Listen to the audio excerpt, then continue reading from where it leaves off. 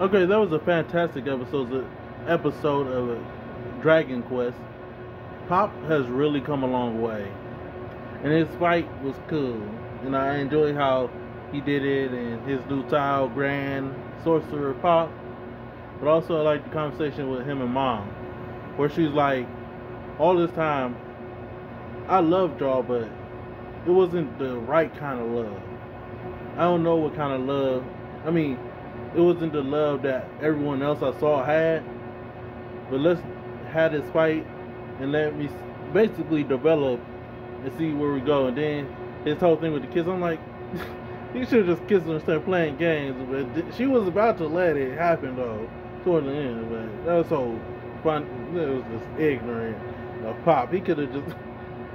But then they go meet up with Hyakul, and you see Pop and Dai's fight still going. And it's about to come to an end, but I can't wait to see that. But other than that, fantastic episode. Really enjoyed it.